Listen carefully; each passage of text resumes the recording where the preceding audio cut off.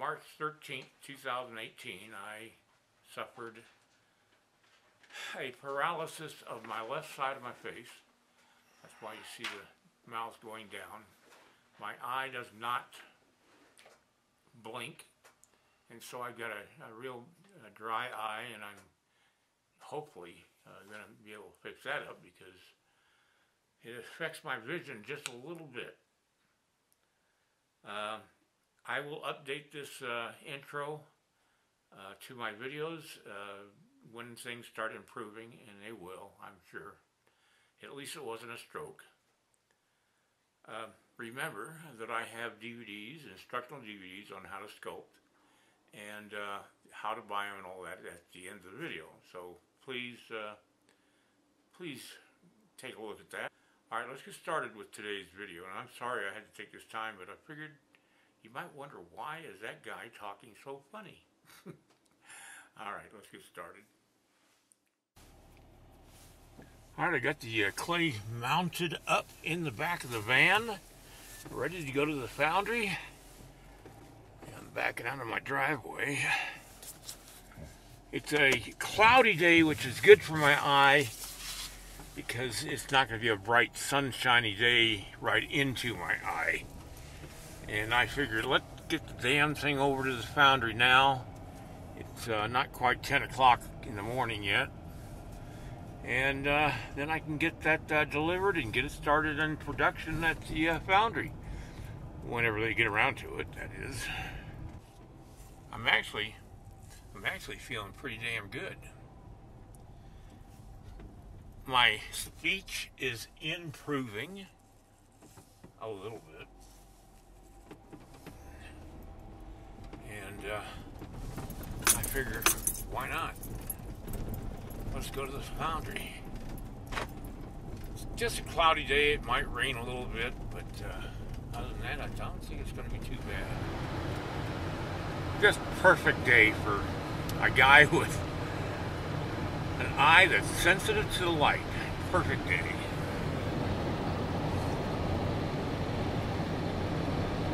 In a couple of months, this will all be green.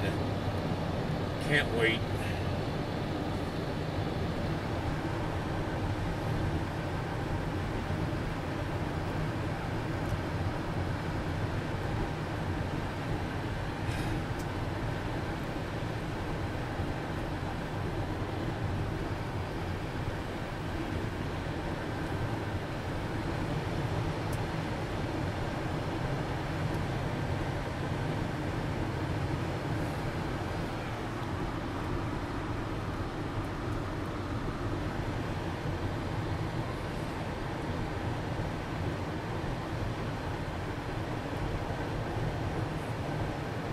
Over 150 years ago, this was dangerous country. This was Blackfoot country up here, and it was a tough go. The 1830s and 40s, when the trappers would come around here, and this was the Bozeman Trail in the 1850s and 40s. You know, it was a dangerous area. When I first moved here back in the 80s, this was a winding two-lane road, and boy, it sure improved it since. This is Norris Pass, that's what we call it, because on the other side of the pass is Norris, Montana, which is, they got hot springs and things like that.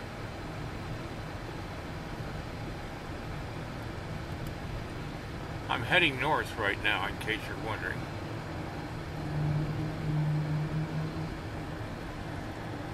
And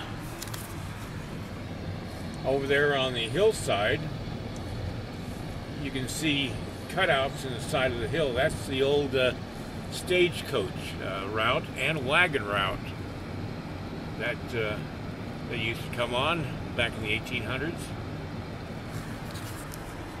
And down here was a homestead that was settled by a family called Lemon.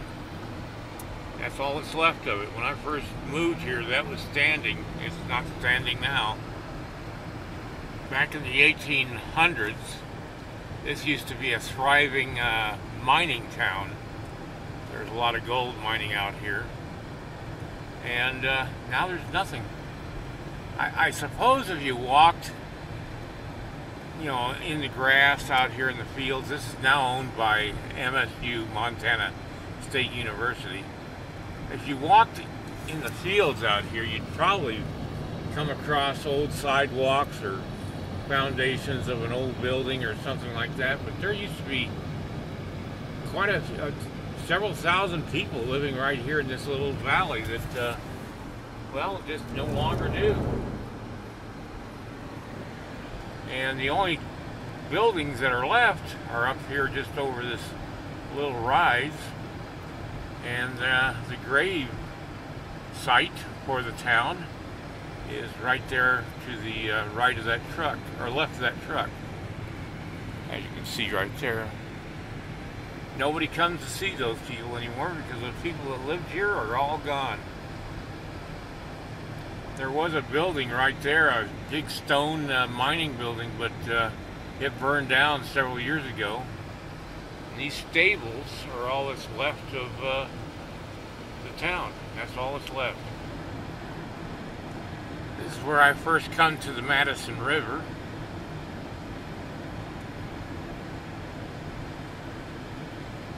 In the summertime, a lot of people float this river. Spend an afternoon or morning just floating down the river, fishing the river, whatever. I love this section of the river because of these craggy old cliffs.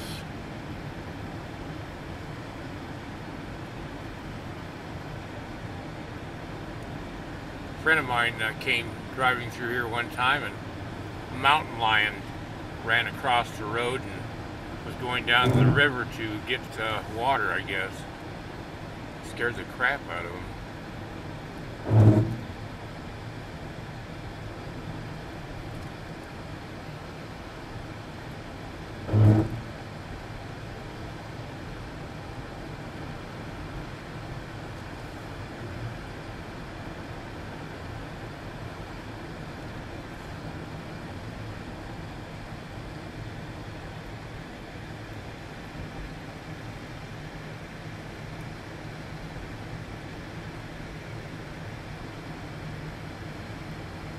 There's evidence that native peoples were coming through here 30,000 years ago in this area. This, I guess, was one of the major thoroughfares for travel, as far as foot travel goes, and migration and hunting and all that stuff. And my kids and I, back in the 80s, driving along the front part of that little hill right there, that mountain right there in front of us, we found stone circles, which they call teepee rings. I'm sorry, my mouth ain't working too good. They think teepees were thrown up there, but there's no evidence of living there. It's just, it could have been a ceremonial thing, but it goes back quite a ways. There's a lot of evidence of that sort of thing around here, and when they were building this bridge, they were uncovering a toll house, because there was a toll bridge over here, and in the fireplace was the shoulder blade of a buffalo. Out there in that river, you can see a couple of pilings of rocks. That's where the old toll bridge used to go across the river there in the 1860s for the wagon trains. Now this up here, between this hill here and that set of hills over there, is Ted Turner's ranch, all the way up into the mountains to the right. Ted Turner, of course, is the guy that started CNN back, oh gosh, back in the 80s, I guess. I don't know when he started CNN, but him and Jane Fonda both lived on this ranch. at one time. Not here, but this was part of it. You can't see it, but out there's a whole herd of buffalo. Ted Turner raises buffalo on his ranch. And every once in a while they come down to the road here, behind the fences, of course.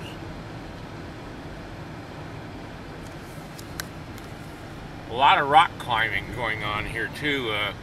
People who like to practice rock climbing, there's some great cliffs for climbing over on the other side of the river.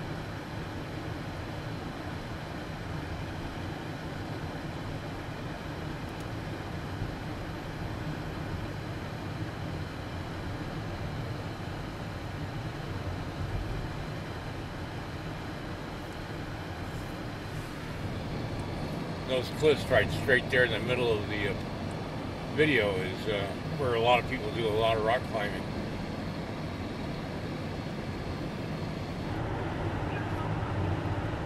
Finally to the freeway. This is the only freeway, part of the freeway I drive on. At the base of these mountains, Lewis and Clark camped. I don't know how long they camped there, but they came right through this area. The Foundry is right there in the center, right there where the mountain is, at the base of that mountain. They all have different personalities and expressions. It's great. Well, there's my waxes and my clay together, and Elaine here is going to be working on my clay to get that finalized and get it ready for the mold maker. These three pieces, one's being cast for another gallery someplace, and these two are being prepared to be bronzed for a gallery in Ennis, Montana, which is opening up in a couple of months. So I've dropped off the hiker. Her name's Nancy. It's a birthday gift, and so I'll see you guys next time. I think I'm going to go get Chinese.